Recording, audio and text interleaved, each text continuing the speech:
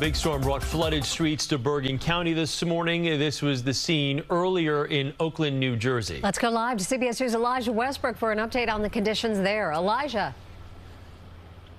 Well, Mary and Chris, I'll tell you this. We just spoke with a woman. Her name is Colleen. Very nice lady. She tells us that the storm that swept through last night was just wild. In fact, at around midnight, her doorbell rang, and guess who it was?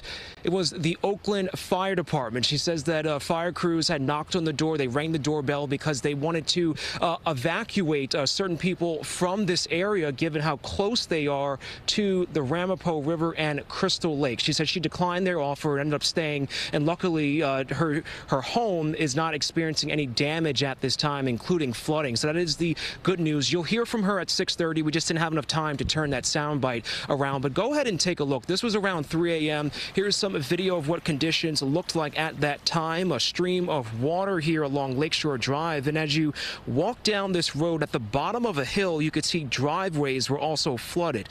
Water combined from the Ramapo River and Crystal Lake created a mess. And neighbors are telling us it could have been worse, and that's because the state's Department of Environmental Protection actually opened up the floodgates to allow for the river levels to come down some. We introduced you to a man named Howard earlier this morning who's, well, not having the best luck right now. He's telling me that the last night's storm caused his roof to leak, and now he's noticing some other issues. Let's watch.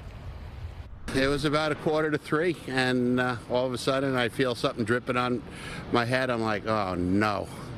And got out of bed, woke up the wife, turned the lights on, and I see water dripping out of my ceiling fan. I felt like Dorothy in The Wizard of Oz. It was really bad. I don't know if something fell. I didn't hear a big clunk on my roof, so I don't know if a tree fell. It's too dark for me to see anything.